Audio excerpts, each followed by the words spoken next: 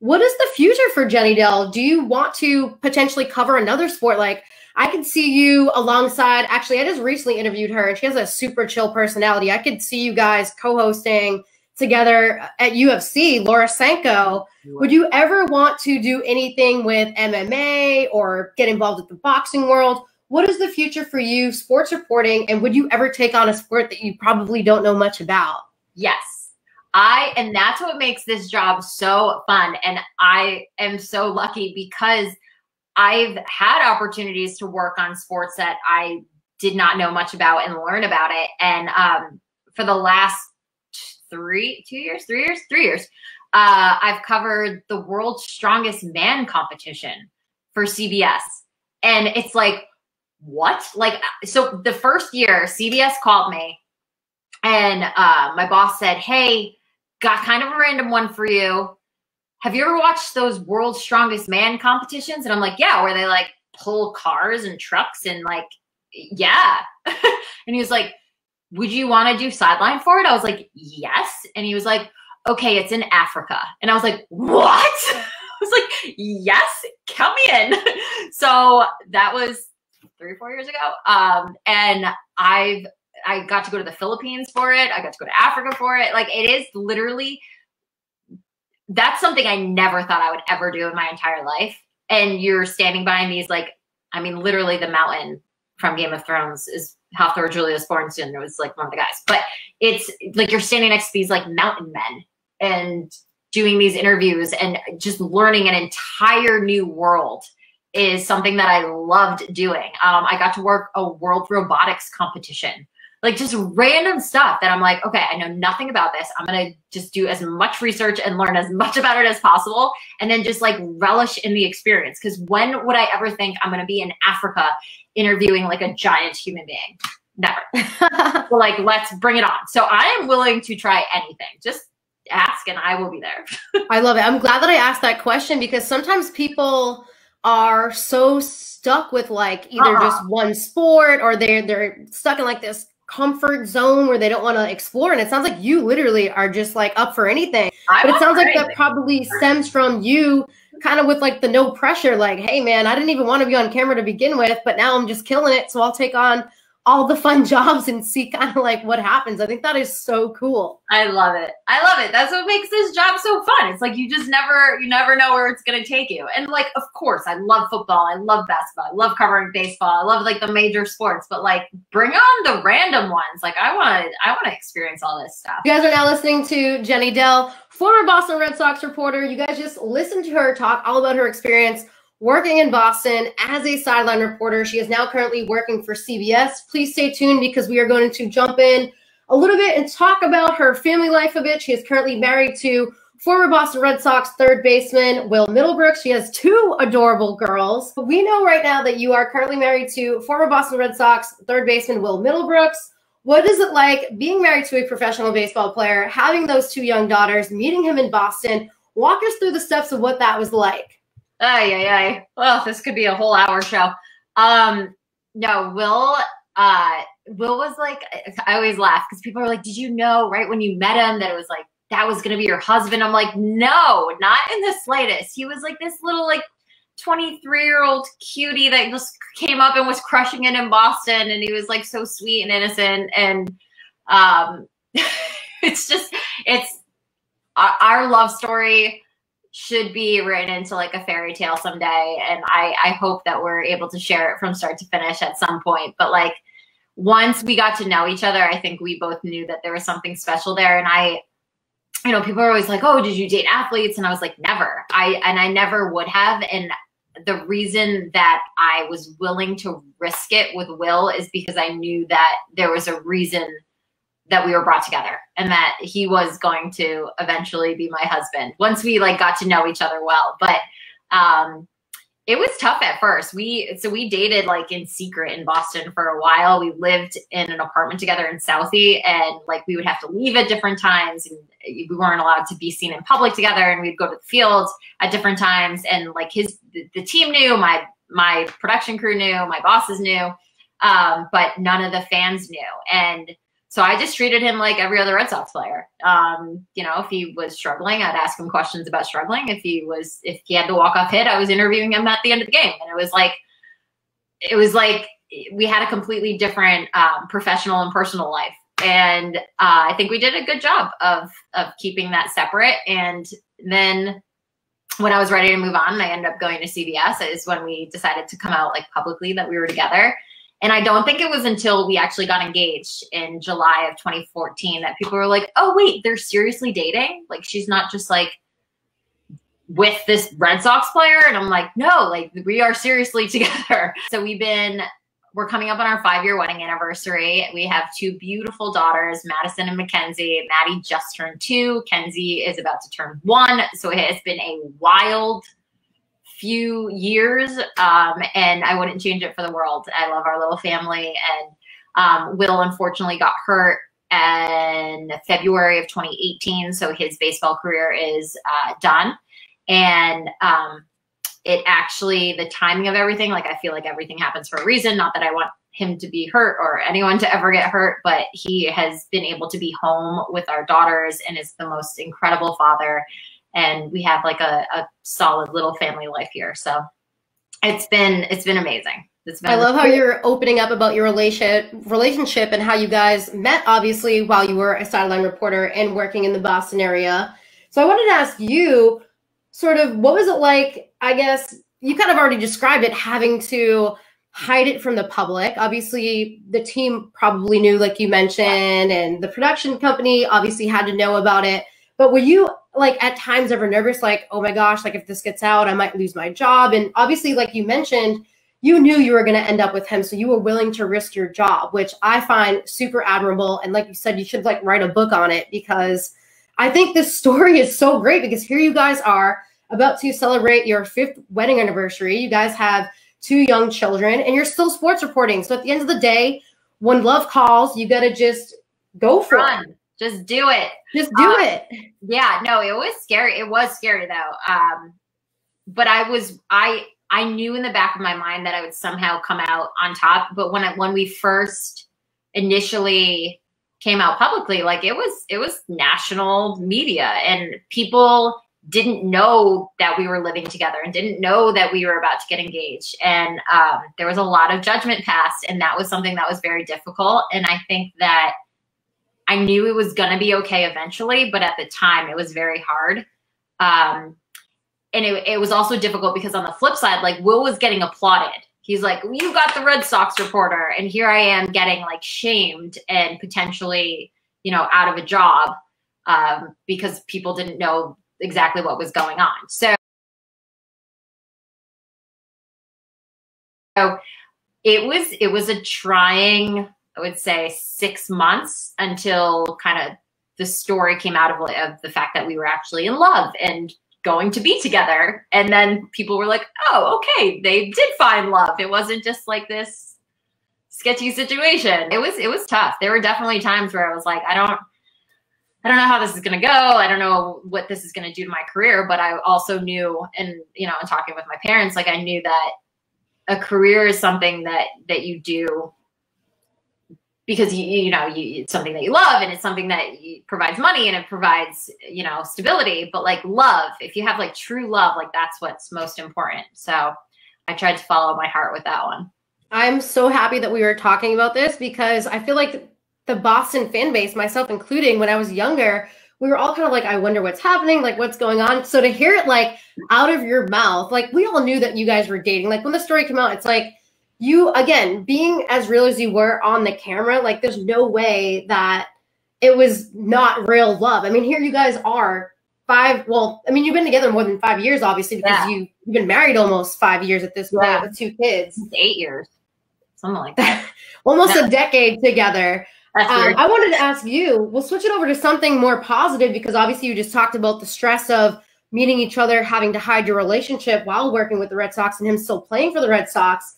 What was your first date like? Like, did you guys have to like hide inside because you weren't allowed to be seen in public? Did he take you to dinner? And I want to hear a little bit about the proposal and your wedding, because you look stunning. Oh, thank you. First off, first date. What the heck was the first date like? So first date actually happened It was during a Red Sox Yankees series in New York. Our friend lived in the city, and she knew we were together, and she was like, if you want to go to a place that like no one's gonna like, you know, paparazzi you or see you or whatever, she gave us this name of this little wine bar in New York. And Will and I left the hotel, took separate at different times, took separate taxis to this little wine bar, and I think it actually closed down now. It's called Vero. And we sat down and we had like a cheese platter and wine, and that was our first date. It was in New York City. It was, I think there was an off night. It must have been, or it might have been after a game. I can't remember.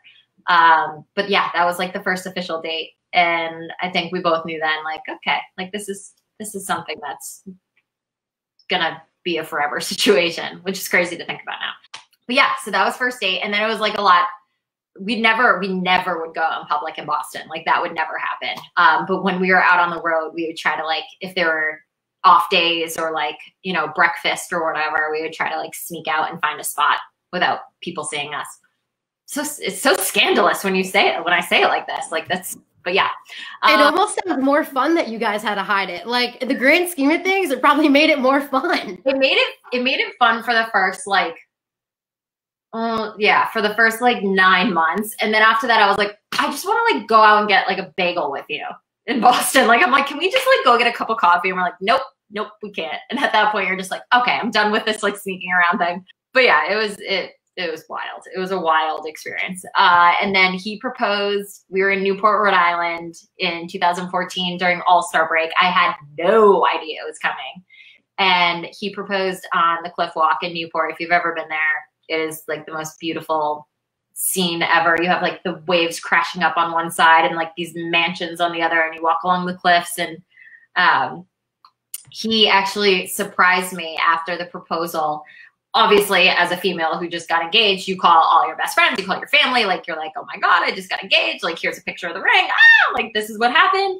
And then we went back to the place where we were staying, and I love Mexican food. Like Mexican's my favorite. So he was like, I have dinner reservations at this place, Diego's, down on Bowen's Wharf at 8 o'clock. And I'm like, yes, like Mexican, awesome.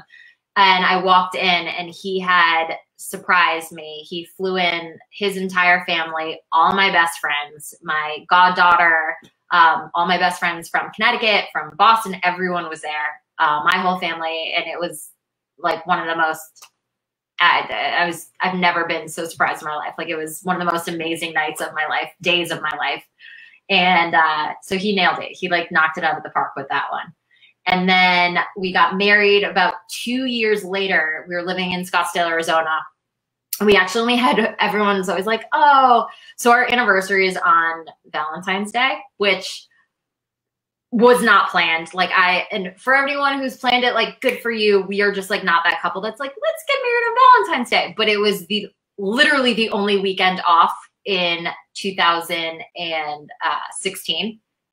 I just had finished working the Super Bowl for CBS the week before, and Will started spring training on Tuesday of the week after. So it was literally, if we wanted to get married anytime that year, that was the only date available. So we got married on Valentine's Day on our one weekend off, and we didn't go on a honeymoon because we were both working. So yeah, love it.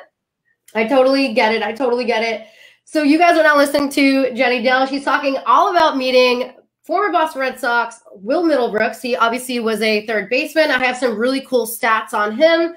So Will was actually a 5th round draft pick in the 2007 MLB draft. He grew up in Texas. Will was originally a shortstop, which I found super cool. I found this obviously by doing my research, but was converted into a third baseman by the Red Sox.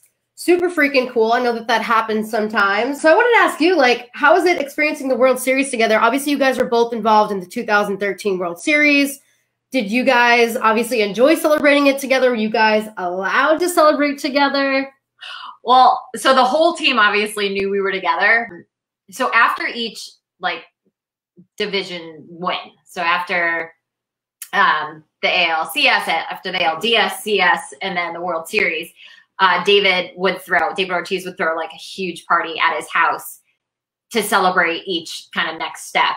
So I was at the parties as Will's girlfriend, but then it's like, oh, but the reporter's here. But everyone was like super cool. And I think that we had a very good understanding of like, listen, I know how to keep my mouth shut on certain things. And like, that's part of my job and, you know, whatnot. But those were some of the most like fun events that we would be able to celebrate. And then it was funny because when the Red Sox finally did win at Fenway, I'm down on the field and there's like champagne being popped and, you know, cameras everywhere and whatnot. And all the players were coming up and like giving me big bear hugs. And then I saw Will, who's my serious boyfriend who I live with. And I was like, congratulations, Will. Because I didn't want people to like capture us hugging or people to like question anything. So I'm like hugging everyone else on the team. I'm like, oh my gosh. And then I'm like, Mr. Middlebrooks, like, congrats on the World Series win. How does it feel? You know? So it was funny. But then we went out that night. I don't think anyone on that team or significant others slept for a while, but it was a good time. But the initial interaction after they actually won the World Series was something I'll never forget. That's awesome. It sounds like you guys enjoyed celebrating together when you could, especially at the after party with Big Papi and some of the former teammates for the 2013 World Champions. Speaking of celebrating, we'll kind of wrap up the segment about you and Will because I want to switch on over to Cameron Stewart shortly. But before we get into that, again, on the celebration topic, obviously your wedding anniversary is coming up in the couple months in February. Do you guys have any plans for that? Are you guys going on a vacation? You're going to be home with the kids? What is your celebration going to be like for your upcoming wedding anniversary? So I always said for 5 years, I wanted to go to Greece. Like I've never been to Greece. I wanted to do like the whole, you know, stay outside and be in a bathtub and looking over the water. I think due to COVID, we are not going to be traveling. So maybe we'll have a quiet night at home with the kids, or maybe we'll have, you know, someone watch the kids and maybe we can we're taking things very serious here in Florida. Will and I have been like pretty strictly quarantined for the entire year. So maybe we'll find an outdoor restaurant that has a nice patio that's spaced apart and we can go out for a dinner outside and celebrate. But we'll see. We haven't set any plans yet. I don't think Greece is happening though. Maybe we'll move that to the 10-year anniversary.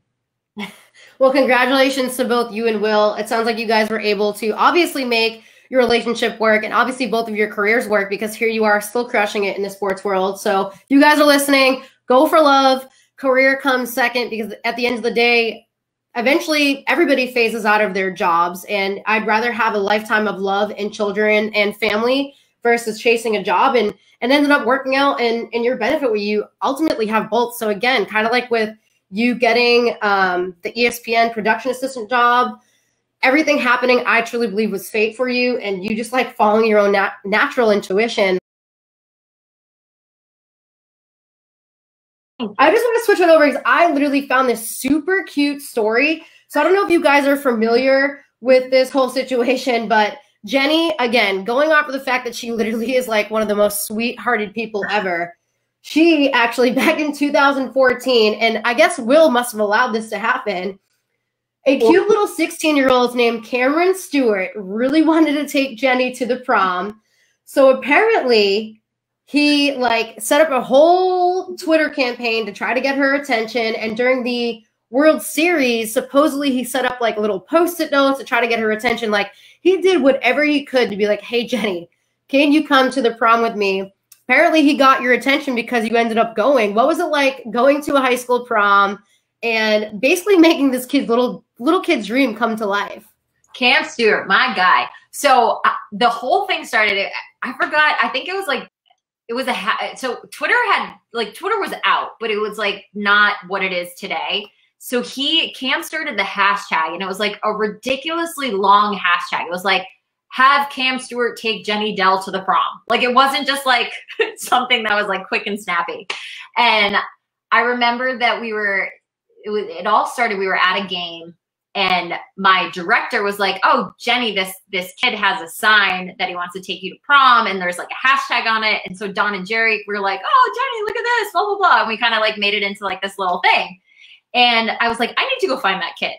because, you know, I don't know. I was like, I want to go meet him, you know? So I found out where he was sitting and, you know, we ended up chatting and he was like, well, can you come to prom? And I was like, well, when is prom? Like, I need details and so on and so forth. And he's like, what about if I get, and I forgot the number. I don't know if it was like 100,000 retweets or whatever it was. He's like, what if I get all these retweets? Will you come to prom? I was like, deal, you know? And so he ended up getting the amount that we agreed upon. And, you know, we exchanged contact information. He would have people like have the hashtag written on Post-it notes, and randomly people would like come to me at Fenway and like hand me the Post-it note, like have Cam Stewart take Jenny to prom. And I'm like, yeah, whatever. So I ended up showing up at Cam's house, and it was Rockland High School. And first of all, I had to go prom dress shopping, which was very stressful. I'm like, I need to like look good for this prom, you know? But the prom dresses that girls were wearing those days, I mean, I was like, I am not wearing, you know, nothing to the prom. I was like, I gotta find like a classy dress that maybe I can reuse to wear to like another wedding or something. So found a dress, showed up to prom. He had the limo, all of his friends. We did the pre-pictures. You know, I got him a corsage. Like we did the whole shebang. And then we went to the prom together. And after like we went, it was like dancing, hanging out. Then we had dinner. And he was like, okay, like you can leave, you know, if you want now. And I was like, leave? I was like, heck no. Like I'm spending the night here. Like, well, I'm not going anywhere. So we had the best time. He ended up winning prom king. We danced the night away. It was so much fun. I loved every second of it. You probably don't know this, but one of my first jobs was to be a dance motivator at bar and bat mitzvahs in New York and Long Island. So like dancing was like, just makes me happy. So we had so much fun. We took the limo back. We FaceTimed Will in the limo back. So I think Cam probably knew before most people that Will and I were dating, and he was a huge Red Sox fan. So that was like something fun for him. And we keep in touch now to this day, Cam and I. He's awesome. That is so cute. I am so happy that I came across this story because I just find it so cute that you were like, you know what? I'm going to make this kid's dream and be his prom date and literally just like show up at his house, go to prom. I love how you made like the full night out of it. Oh, yeah. You got the FaceTime Will, like literally you probably made this kid's life. He said it was like, he was like, this is the best night of my life. I'm sure he's had much better nights since then, but we had a lot of fun. It was like, I think people thought that I was going to like mail it in and go and like take a picture and then leave. I was like, oh, no. Like I'm dedicated to this prom right here. Sounds like a good way to give back to the community as well. And you guys now listening know that the Boss Babes are all about giving back to the community. So Jenny, I wanted to ask you again, going along with the fact that you went to prom with Cameron Stewart, obviously a big fan of yours.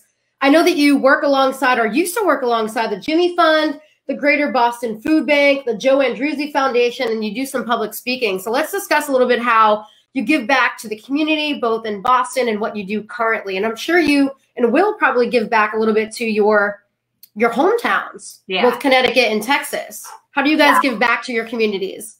I think that when I first started working in television, I always would second guess my career path in the beginning because I'm like, what am I doing to make the world better, like change the world for the better in any way? You know, I'm just sitting here like talking X's and O's in sports. And then especially with working at Fenway with Boston, it's like you then have a platform to raise awareness and funds and so much for these local charities. And the Red Sox, out of any team that Will ever played for, was the most charitable organization that I've ever seen. And the Jimmy Fund was the forefront of that. And I got to meet so many people that work with the Jimmy Fund that I just fell in love with. And whether it was just like hosting an event for them or, you know, speaking on their behalf during a Red Sox game or donating or doing the Jimmy Fund marathon on TV. It's like anything that I could do to help raise money or donate myself in any way just made it all worthwhile. And I think that going to the hospital and doing the visits with the kids and, you know, Will was the Jimmy Fund rep for the Red Sox when he was there. And I think that was just something that was so important to the both of us. And quickly after I worked you know, with the Jimmy Fund, my best friend's son was diagnosed with kidney cancer and went to the Jimmy Fund when he was 3 months old. So it went from being just like something that I did because I wanted to give back to something that now I was seeing like in real life, the effect that they have on people that were living on, you know, kind of the flip side of things. And it made me want to do even more because they're literally one of the most amazing organizations that's out there. And then I was introduced to the Joe Andruzzi Foundation through that and the work that they do too. And I love what the Andruzzis do because it's the way that I can explain it in a fast manner is you have to think about all the bills that pile up and not just the medical bills, but for people that have a child that has cancer or is going through something, they have to dedicate themselves to that kid. So they might be out of work or they might be, you know, maybe they're getting help with medical bills, but what about their mortgage and what about their phone bill and what about feeding their families? You know, there's all these things that people don't even think about because they're like, oh, well, maybe I'll donate to help them medically. It's like, okay, but now what about all this other stuff? And that's where the Andruzzis come in and really do an incredible job of, you know, providing funds and awareness to these families. So to be able to host events for them, obviously with COVID and everything going on, I wasn't able to host this year. I'm hoping to get back out to Boston, and they usually host it in Foxborough, have the event at Patriots Place or, you know, at Gillette. Giving back in any way possible during this quarantine, you know, food drives, that's something that's been huge. So Will and I were able to, you know, sign baseball cards, something that's nothing to us, you know, it takes 2 seconds, and we were able to raise a lot of money for the Greater Boston Food Bank. So it's like anything that we can do to help give back in any way or raise awareness about anything, any organization that needs help. Like I am all about that. Like I am lucky to have a platform in order to do that. So like, use me. That's what I say. I am so thankful that you guys are able to give back in great ways. Part of the reason why I started this sports podcast is for that specific reason. I think you and I chatted about it a little bit before even starting the show, but way before the pandemic hit, my co-host and I actually used to specifically go to Boston sports charities, and one of them was actually the Joe Andruzzi Foundation. We are very heavily involved with the Boston Bruins Foundation and work alongside the Celtics, and it's just so great to be able to highlight athletes and what they do both on and off the field. And that's a big part of this show. And that's why you and I are talking about it now. So I think it's so cool that you guys are giving back in such a big way, both in the past and the present. And I know we're about to wrap up shortly, so I do want to hit upon some of your food and fun. You guys are now listening to Jenny Dell. This girl kills it at life, and she absolutely loves food. We talked about it a little bit earlier, how she is a big foodie. So she actually started this really cool, I think it's a blog, but it's called Simply Dell-ishous. So it's obviously a play on words with her maiden last name, because now her last name is Middlebrooks, of course. But it's called Simply Dell-ishous. She actually has a page up on Instagram, so if you guys are interested in checking it out, please do. But she started it with her former roommate, Tracy, and it's literally like a sick page with all different types of food recipes, sweets, treats. I actually loved it looked really great. I'm going to actually try it. She had something on there called the chia seed pudding. Oh, crispy coconut chicken looked literally to die for, and the beef barbacoa tacos looked mouth-watering. So what was your inspiration behind that? What are some of your favorite recipes? And let's talk about your roommate, Tracy, and why you guys both started it together. So when going back to when we first started chatting about this, I loved cooking my whole life. I've have a huge passion for cooking. That's like my happy places in the kitchen. And when I was in high school, I started my own catering company called Simply Dell-ishous. So this dates back way, way, way long time ago. So I would cater. I was like a high schooler. I cater like local events, and I did a wedding and whatever, just like random graduation parties or whatnot. I used to take classes at the Culinary Institute in Connecticut, and I used some of those recipes for like my catering events. And then I ended up going to college and got the job at ESPN and ended up on TV and so on and so forth. And my roommate, Tracy, who was my roommate at UMass, she ended up moving 15 minutes away from me here in Florida. And we were like, this is wild. So our family, she has 2 young kids. Her husband became quick best friends with my husband. So we would spend every weekend together and we would just cook like a ton of food. Like, oh, we're going to watch a football game. Like, oh, let's make, you know, buffalo chicken dip and blah, blah, blah. And like everything we were making, we were eating, we're like, damn, this is so good. Like we should share these recipes. So we were thinking about it and I was like, well, I used to have this food blog, or you know, I used to have this catering company. Now Trace's maiden last name was Simon. So S-I-M, simply delicious. So it's both of our maiden names put together. And we're like, let's just share our recipes with the world. So like we're both working moms. We want like good, amazing, quick, easy, simple, delicious recipes. And we want to share it with everyone. They're family friendly. It's probably stuff you have in your pantry, which has been perfect for the pandemic. And we just started, you know, posting, and we started our own YouTube channel.